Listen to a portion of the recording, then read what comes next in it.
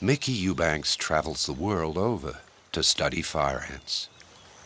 But it is on this lake that he leads his daily research on the surprising capacity of adaptation of this uncommon insect.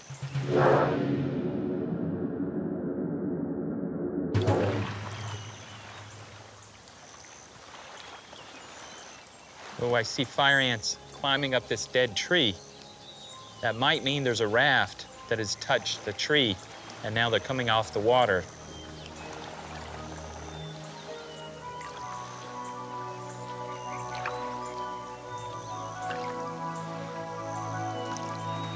The raft is constructed in a few minutes. It floats because fire ants are hydrophobic. The chitin, which envelops the ant's body and protects it, is waterproof. The water ripples against the surface without entering the body.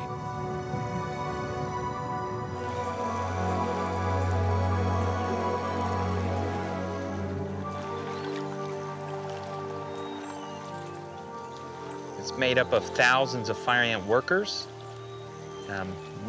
Thousands of them are forming the basal layer that's on top of the water. And then on top of that layer will be hundreds or thousands of additional fire ants. Many of them will be carrying the larvae or the babies of the colony. They use those strong mandibles, their strong legs, to really hold on to each other. When Micky lightly pushes down on the raft, it doesn't sink. The very high density of the ants linked together ensures its cohesion. As such, a colony can float hundreds of kilometers on any type of water.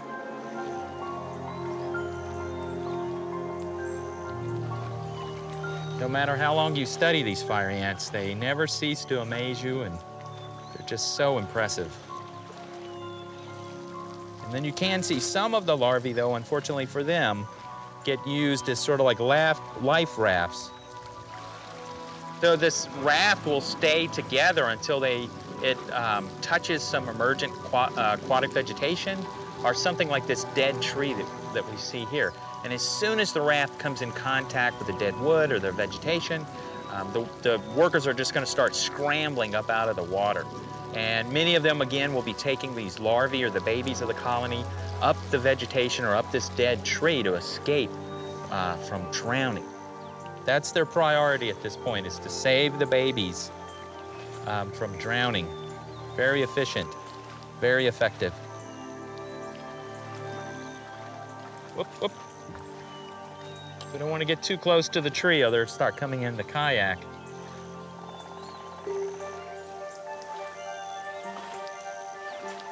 If the raft drifts for too long, the workers are forced to eat some of the larvae and eggs to avoid starvation. When the raft lands, the ants get off and find their way to dry land. The colony is safe.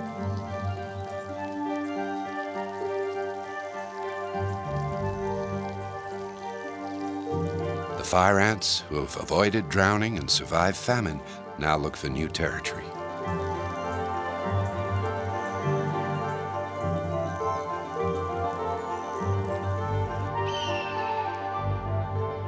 Well adapted to the hazards of the humid tropical forest, fire ants are intrepid voyagers.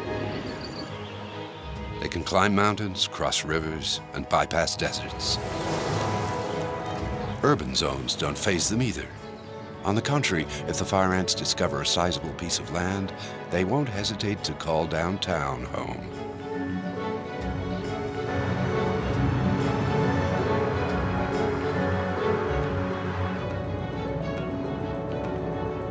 Walter Schinkel is the world expert on fire ants. His book, The Fire Ants, published in 2006, is the Bible for all those who work in the field. I don't like the word invasive because it's a metaphor of war. My interest is not in fire ant eradication or control or anything like that. It's basic biology of ants. The main thing that is specialized about fire ants is its large colony size.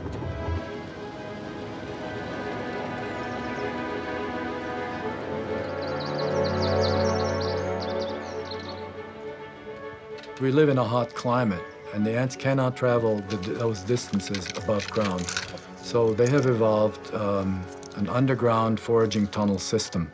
It's just a series of tunnels like rivers coming out from the mound that give them access to all parts of the territory.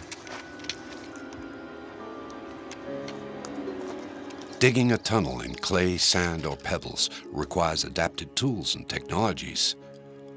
What Walter Schinkel studies, life-sized, is the fire ant's behavior in man-modified terrain.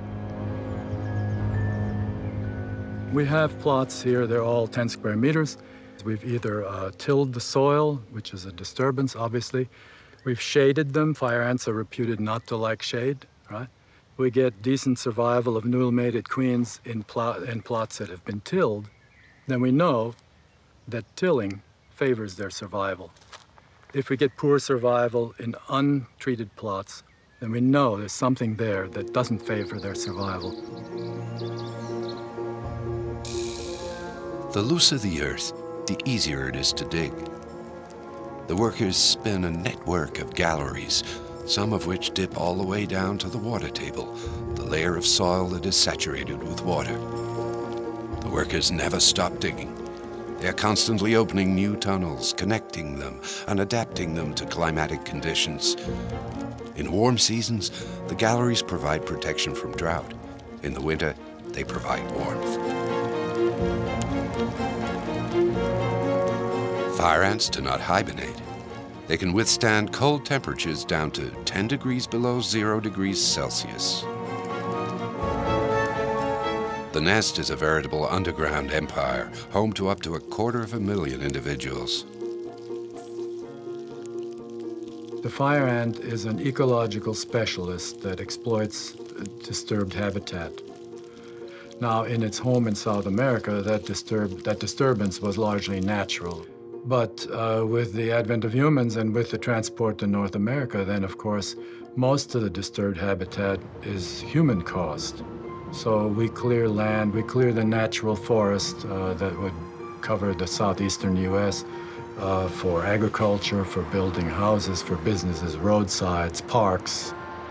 So once the ant arrived in the United States, it found itself fundamentally in paradise, because here was this vast amount of disturbed habitat